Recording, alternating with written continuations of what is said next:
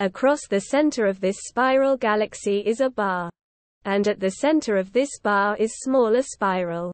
And at the center of that spiral is a supermassive black hole.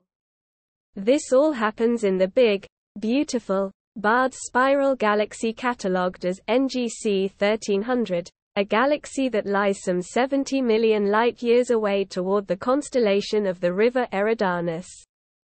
This Hubble Space Telescope composite view of the gorgeous island universe is one of the most detailed Hubble images ever made of a complete galaxy.